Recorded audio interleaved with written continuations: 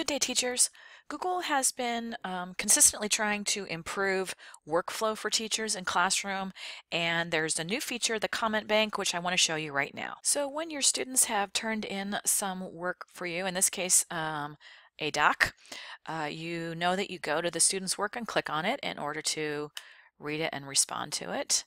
And you'll see that this window looks a little different now. In fact, there's this whole new panel over here on the right-hand side. And you will see that obviously I can go and I can type a grade in here.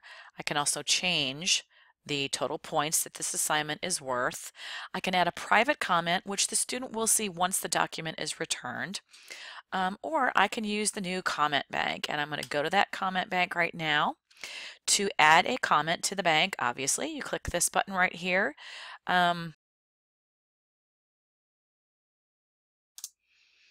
And you can add multiple comments by simply going to the next line and typing something else. And basically, once I get all my comments typed that I think I might want to use, I can add all of those. And there's my silly one there at the top. Now I'm ready to put the comment in. So basically you just highlight a word or words, and this is what you've been doing in the past to write a comment. Here's add a comment, and that opens up that box just like that. And now in order to use one of these comments, I can go over here and I can click these three dots and I can click copy to the clipboard. It's a little arduous, but there is a really quick way to get those comments in there. Click that comment box. Use the hashtag, and you'll see once you type that hashtag, all of the comments that I have in my comment bank popped right in there. And so I can choose the one I want, click comment, and then there that comment is ready to be seen by the student once I return the work.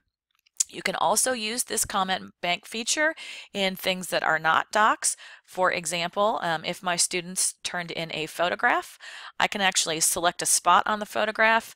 That comment box opens right back up again. And again, I can type that hashtag.